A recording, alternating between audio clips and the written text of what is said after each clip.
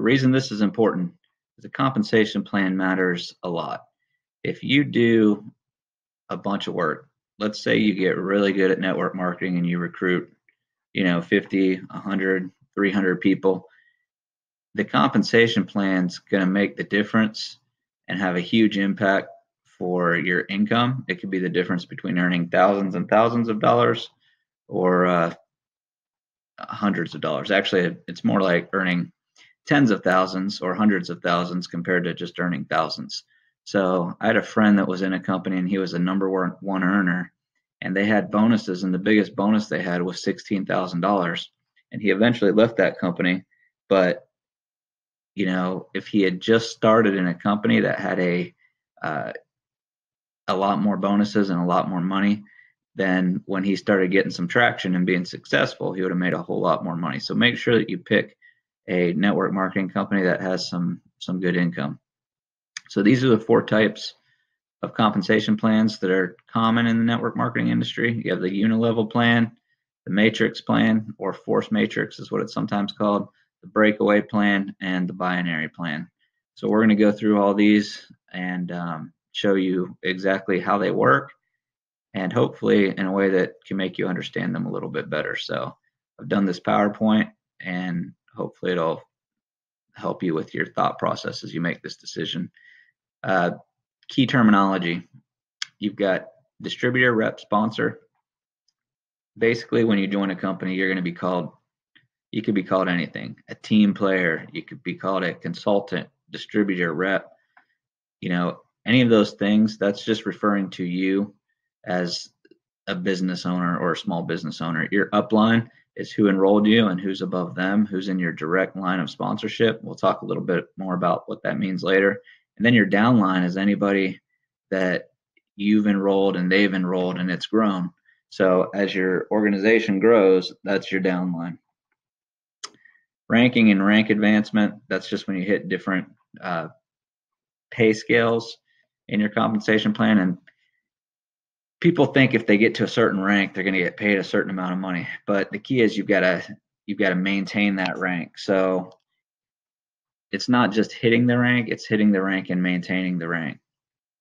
So a lot of times people fluctuate in what rank they are. And when you talk about what rank are you, usually people will tell you the highest rank that they've hit. It doesn't necessarily mean that that's the rank that they're at right now. Width and depth, that's, width is how wide you can build your business, and depth is how deep you can build your business. So that's very simple, self-explanatory. Overflow and spillover, if you've never been in this industry, that just refers to when people are put into your organization below you and you get to benefit from the volume that they create. However, they're not really they're in your downline, but they're not in your personal line of sponsorship. And you want a company that offers overflow and spillover, because that helps your team grow faster. Commissionable volume, that's the points that are associated with any volume that goes through an organization. This is how you get paid, off your commissionable volume. Now, in a true pyramid scheme, there's no product flowing.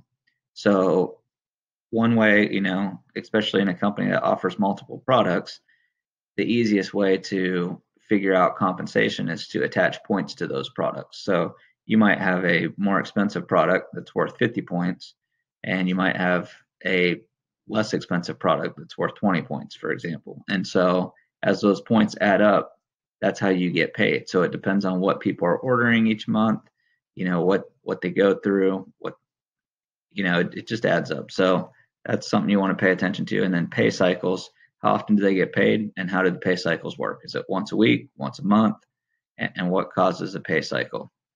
We'll go over all that. So this is the uni-level plan. In this example, it is 3 levels deep. And so this person at the top is you, and I guess I have a mouse right here. So this is you, and you've sponsored all these people. You sponsor another one, and none of them have really done anything. And then this person starts to build a business. So he starts to put people in. That person puts a bunch of people in. Now you'll notice in a uni-level plan, you may get paid so many levels. Might be 3, might be 5, might be 7, whatever. It has a limited depth. So you get paid only to a certain point. So this is the first level. If you look at my mouse, this is the second level, and this is the third level. So any growth that happens down here, you don't get paid for because you don't receive the volume from that. Now, this is your direct line of sponsorship. This was you enrolled this person, they enrolled this person, and this person enrolled all these people.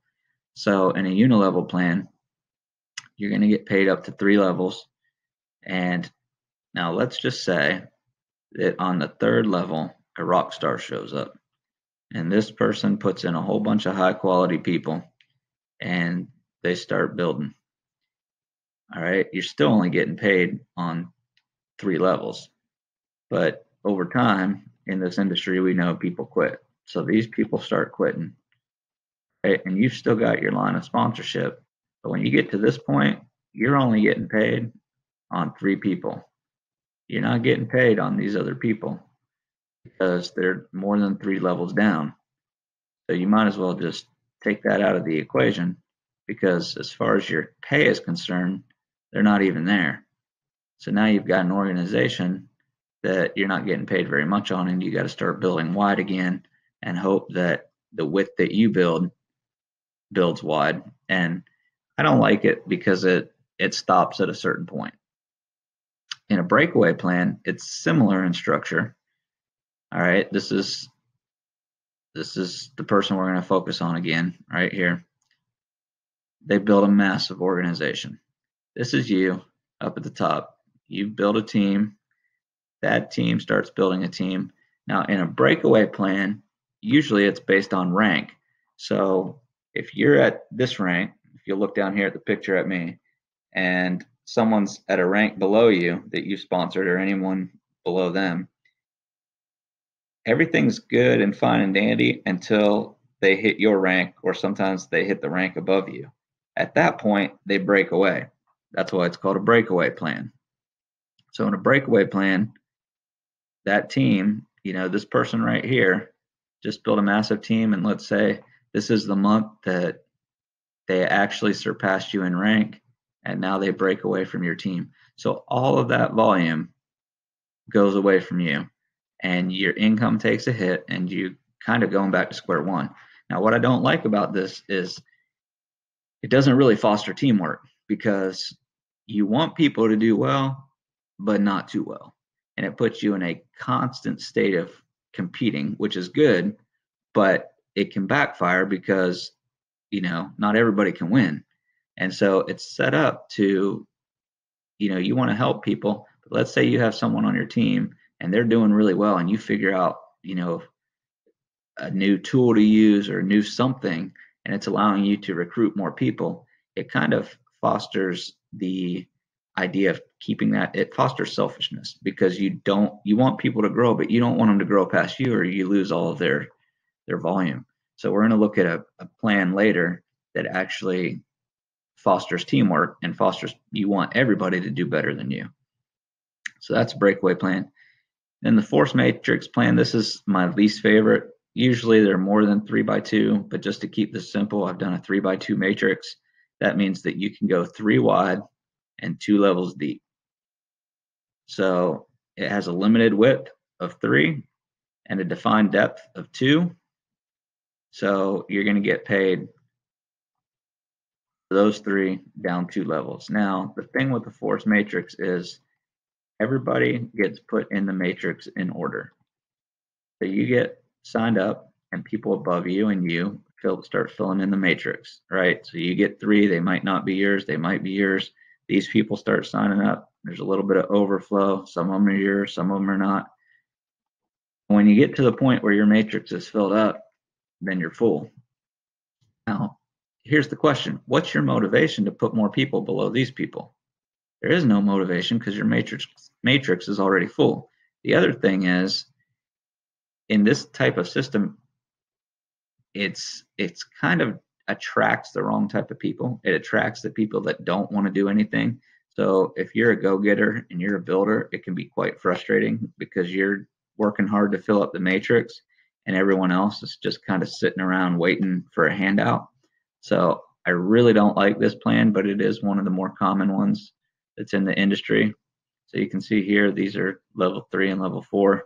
Since it has a defined depth of 2, you're not going to get paid past level 2. Now, the binary on the surface seems like the simplest, but it kind of combines all the elements of all of them. So in a binary, you have just 2 teams, 1, 2. All right.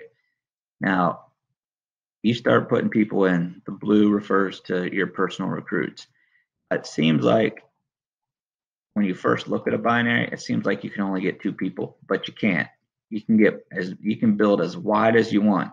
The difference is when you put in your 3rd person, it goes below your team. So they get credit for the volume of that person too. So every time you put in an additional person, you're helping the other people on the team. So this person right here, all these people get to benefit from their orders. So if this person puts in an order that's 100 points in volume or commissionable volume, as we talked about, then all those points will flow through these people and through you. It doesn't hurt you at all. It only helps all these people. So at this point in your organization growth, you get some overflow. Someone from your upline puts someone in. Now, in a binary plan, you have one leg. It's called the power leg. And that's basically the leg that you share with your upline. So it's also called your outside leg. So all these different colors would be people that are put in your organization from your upline. So as your business grows, you get volume points from all these people. Okay. So that's one of the things that I like about a binary. And then everyone is in charge of building their inside leg. So this person here starts building their leg. They don't share this leg with anybody, right? So you typically have to recruit 2 people, 1 on each side, to be active and qualified to get paid. But your big pay comes from building your inside leg. That's why it doesn't matter when you get in. It doesn't matter if you get in early, get in late. It really doesn't matter because only the people that work are the ones that are going to get paid. So this starts building, and it was a while back since I did this PowerPoint, but you see different people show up as builders. That is typical in network marketing. Don't feel bad if your tree looks like this. Your tree is going to look like this. Most of your growth is going to come from a handful of people that really want it. And then everyone else will be product users or people that want to build the business, but they just don't for whatever reason. This is your power leg. It's grown this big. You've put in the same number of people on both sides, but this is the leg that's grown because you're sharing it. And this is your inside leg. Now, you start building up your inside leg, and notice how all the circles that represent people you sponsor or recruits, they're all blue because you sponsored them all. And you start building, and then your builders show up on your inside leg. Now, a couple things that make a binary powerful and a couple reasons why we like the binary so much. So the binary pays on, you have unlimited width, so you can go as wide as you want. And the benefit of doing that is usually these companies offer you an override. They call it a check match or executive check match, whatever. There's an override on how well your personal recruits do. So let's say, for example, the override is 10%, and you get paid 10% of what your personal recruits get paid. So let's say you recruit 50 people, 5 of them work, and they earn $100 for the month, right? And you get a 10% override. So you're going to get $10 for each of those people that earned $100. And so that's on top of your team commissions, and it's not taken out of their check. I hope that makes sense. It's just kind of like a bonus. So there is a benefit to going wide, because if you can imagine, as you grow in a binary system, as you rise up through the ranks, that executive check match is similar to the uni-level plan. It pays certain levels down. So, the first executive level, you might get 10% of all of your recruits as a check match, but your you rise up to the next rank and you might get paid down one more level. So you might get 10% of all your personal recruits and 10% of all their personal recruits. So it's based on how much they make. So your goal is to recruit a lot and to help a lot make money. The more people make money, the more you make money. So if you're an executive and you only get paid one level deep, but you have a guy that goes completely crazy and builds up to a $15,000 a month income, then you're going to get $1,500 a month just as a 10% override on that. And that's without your team commissions. And then the other thing that this binary system does is it pays for infinite depth. Because it's a binary and because of the way it's structured, you're going to get paid on a cycle is based on your inside leg. So let's keep with the 10% example. As your inside leg grows and your volume grows, the team commissions might be 10% of the volume. So let's say you have 1,000 points in volume, you get paid $100 a month. You get to 5,000 points in volume, that's $500 a month. But it's the volume forever. It doesn't go down 3, 4, 5, 6. They keep that for the executive check match. So you get a little bit of that uni-level power, but you get the power of infinite depth. So that means if you have a huge organization, and I'm talking massive, let's say 3,500 levels down, somebody gets in and they're a rock star and they go to the top of the compensation plan and they're the biggest earner for the company. All the volume that they create and their organization creates goes right up through your organization. So it's going to impact your check. And the longer you build, the bigger it's going to get. And I truly believe, one of the things that Eric Worre says is that $100,000 a year earners used to be far and few between. And now there's $100,000 a year earners all over the place in this industry. And now it's $1 million earners, which is, a little less than $100,000 a month. And I believe that it's going to get to the point, because I know of people that are earning, a couple way over $100,000 a month. So as time goes on, and as people are in this industry and in one company for a long time, with something like a binary where you get paid for infinite depth, and this isn't 50 years ago. There's not somebody in a corporate office trying to calculate all this. It's all done by a computer. So it has no problem calculating what the points were, what the commissions are, all that kind of stuff. So I truly believe that there's going to be people in this industry that get to the point where they're earning $1 million and more per month instead of per year. And I think that's going to be the next step. So we're getting to the point where $1 million a year earners are a big deal. And just like the $100,000 a year earners, I think someone's going to come along, just like the guy that ran the 4-minute mile, and they're going to earn $1 million a month. And it's going to show people what's possible in this industry. And that's going to be the new benchmark. Like, can you get to $1 million a month? So that's just something to think of. And this is why the binary is so powerful and why we like it the most. The other thing is it creates a sense of teamwork, because in this example, and I keep pointing at my screen with my fingers, I'll try to use my mouse. So in this example, these people that start building, this is your leadership team. This is the team that you want to build with. This is the team you want to support the most. You want to focus your energy on the people that are working. This isn't the corporate world, so don't let the squeaky wheel and the person that whines the most and does nothing get all your attention. Give your attention to the people that are doing the work. And in this example, you would get an executive override on these leadership team people. Now, these people, you wouldn't, because you didn't personally sponsor them and they're not in your personal line of sponsorship.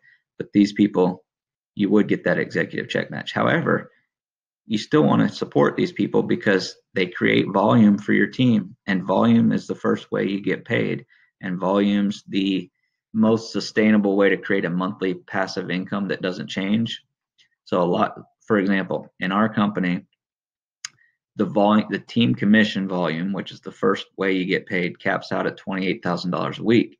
So if you build a team to $28,000 a week, and it all rolls over, So let's say you build a team that's creating $40,000 a week in team commissions, right? But you can only get paid $28,000 of that.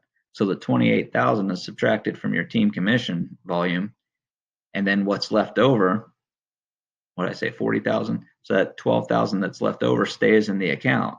So if you have a bad week, then that's there to kind of offset that.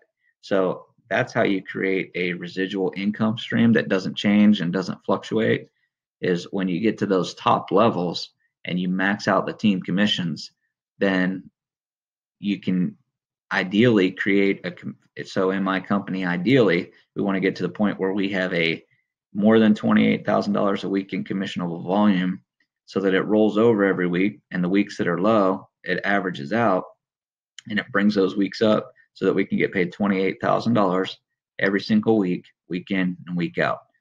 So that's the idea. Those are the 4 compensation types, and thank you for being here. Please like and subscribe to this channel. Click the notification bar so that you get notified every time I upload a video. I haven't uploaded a whole lot lately, but I'm going to start trying. One of my goals for the next 12 months is to upload more YouTube videos. They won't all be PowerPoints like this. Actually, most of them won't be, but it's kind of hard to explain these compensation models without having some kind of visual to go with it. So thank you for being here. Thank you for watching.